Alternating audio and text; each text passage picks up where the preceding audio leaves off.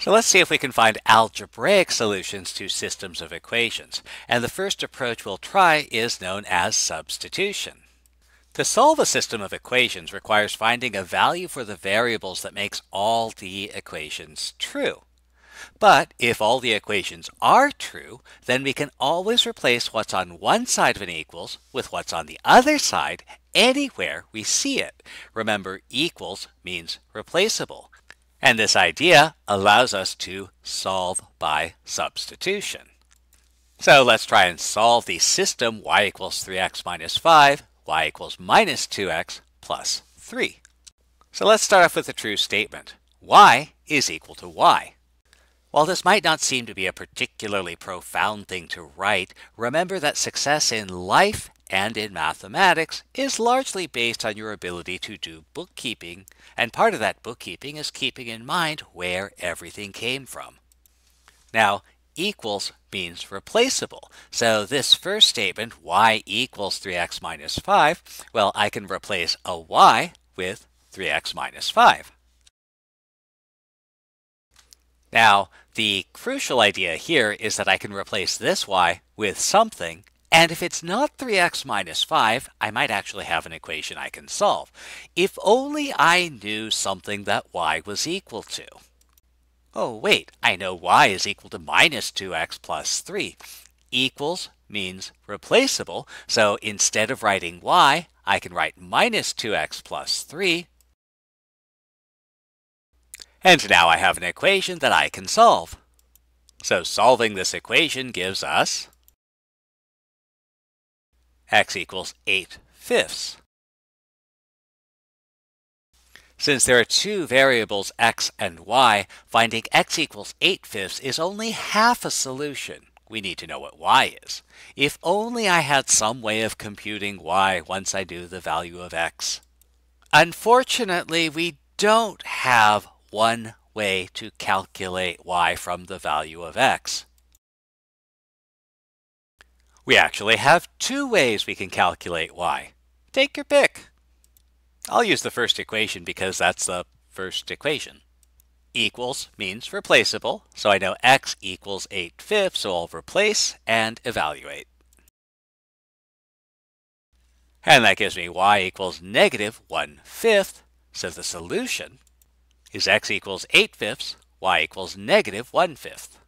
Now you might remember that when we tried to solve this system of equations by graphing, we ran into the problem of not being able to read the coordinates accurately enough.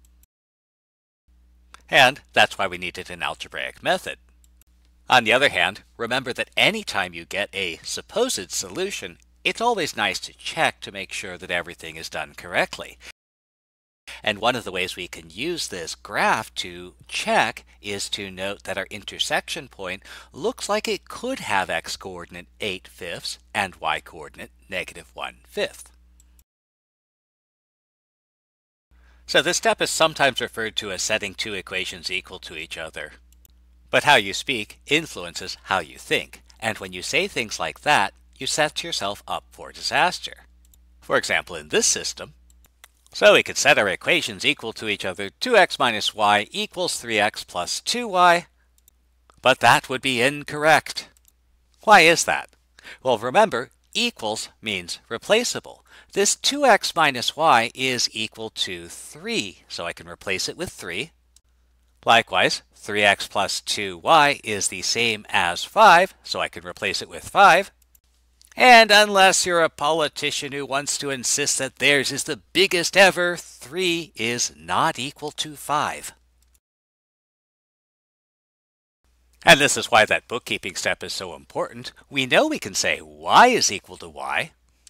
And so if I knew what y was, I can replace it. So we'll solve for y.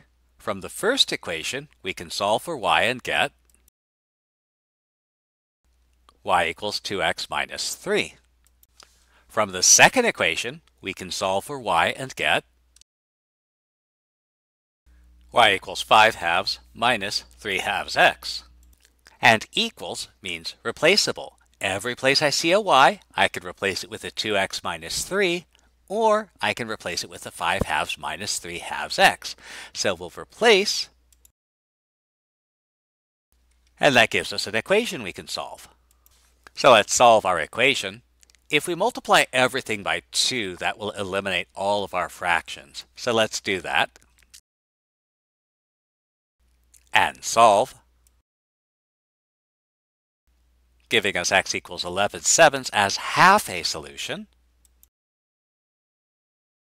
To get the other half of the solution, we need to solve for y. We can use either equation to solve for y. Since the equation on the left is the sinister one, we'll use it. We know that x is equal to 11/7. Equals means replaceable, so we'll replace. And while you should be able to work with fractions, remember you don't have to. If we multiply everything by the common denominator, we can get rid of the fractions. So let's multiply everything by 7. Solving for y gives us 1/7. So x equals 11/7, y equals 1/7 is a solution. If we want to solve this system of equations, notice that since we already have one equation solved for y, we can substitute. So we'll take the equation that isn't solved for y, and equals means replaceable. We can replace y with 3x minus 5. It's important to remember to use parentheses. Y is all of 3x minus 5, so all of 3x minus 5 should appear inside a set of parentheses. Simplifying. And most of us recognize that 5 is not equal to 8. So this statement is never true, and so this equation has no solution.